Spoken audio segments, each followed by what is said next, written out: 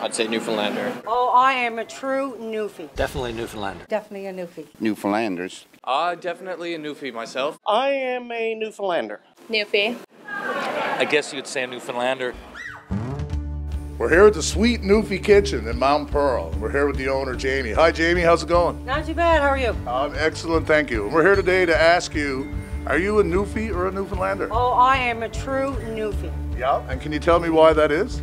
Well, I've spent 10 years in the military. I've traveled all around the world, and I've come to learn that the word Newfie is not a bad word. Are you a Newfie? Because if you're a Newfie, you're a good worker, you're best of kind, you got a good personality, and I always refer to myself as a Newfie. Obviously, I'm a Newfoundlander, but I like the term Newfie. Yeah, I think Newfie's just a just a shortened term that we use out west anyway to describe people from this part of the country.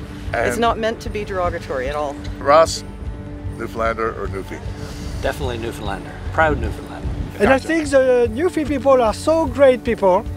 I married a Newfie girl. Ah! See that? Well, I think Newfoundlander's the proper term, and I find Newfie a little offensive at times, since I'm partly Newfoundlander myself. So, Jeremy, yourself, would you consider yourself a Newfie or a Newfoundlander? If I'm talking about myself and I'm saying where am I from and what I am, I'd say Newfoundlander first. And then, you know what, if someone uses the term Newfie with me, usually it tends to be someone from away who doesn't know any better. I don't hold it against them unless it was, used in the wrong way. The term Newfie came up a lot. I was out west, so there wasn't a lot of Newfoundlanders on any team I was on. It was always used as a term of endearment with me. I took no offense. I still don't. I think the debate goes on and on, but it's just what context it's used in.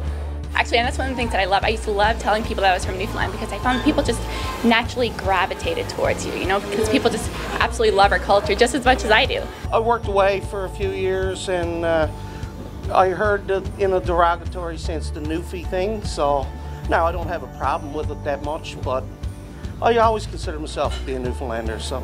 I love being called a Newfie. I really identify it. Well, Newfoundlander too, but Newfie more so because when you go away, it's nice to tell people that you're a Newfie.